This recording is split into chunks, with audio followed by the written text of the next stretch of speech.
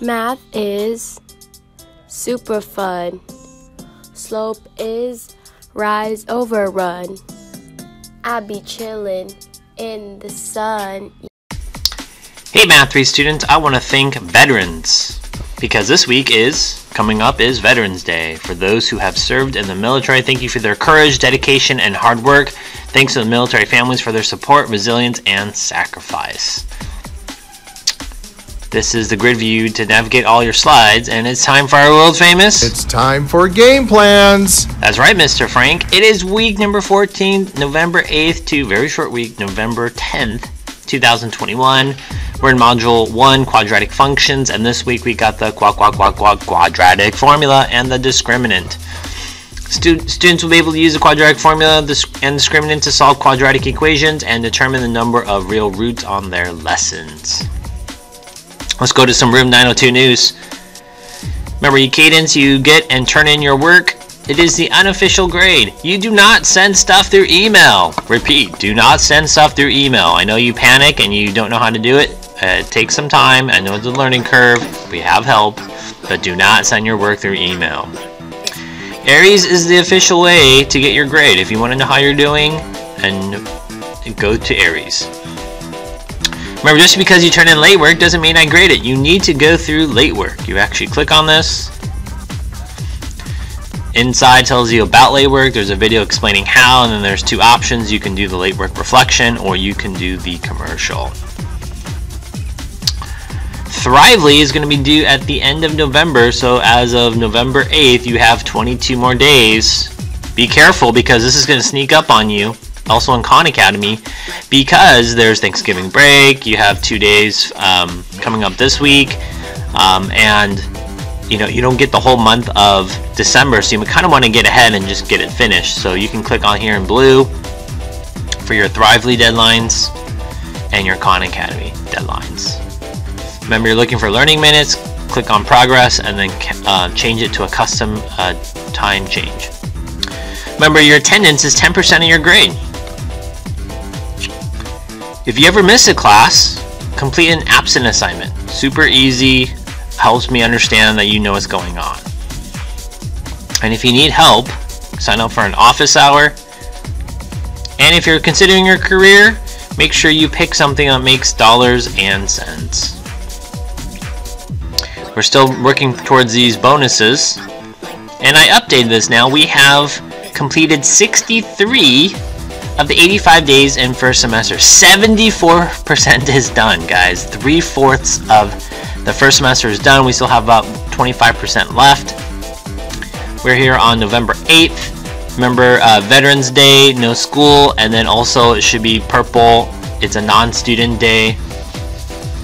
See, these are days not to sleep in, not to have too much fun, but maybe to catch up on work, right? Look at Aries and actually do stuff.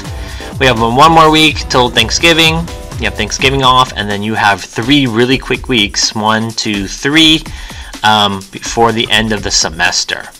For the school year, we've completed 63 of 179 days, so we're 35% done, which means we have about 64.8% left. All right, done. I got progress reports due this Friday.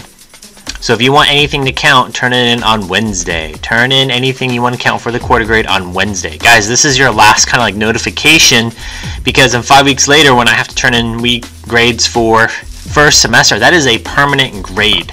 Permanent grade. You don't want to go towards academic intervention. Not fun. Talked about our essential question. We're going to be using the quadratic formula and discriminant, basically to help us predict, does it cross the x-axis? Does a parabola cross the x-axis? Monday, I got class with period A e-learning or online learning. And Tuesday, I'll see my period 2A CVA integrated math 3 students. And I'm releasing for Monday 1.60, 161, 162, 163, 164, and 165. Remember, you need to make a copy of this Google document, and all the colors either here or on the Google document or my YouTube channel show you the videos for each of these. Remember, I'm breaking it up instead of making one long video. It's just per each of these sections. Okay, Wednesday,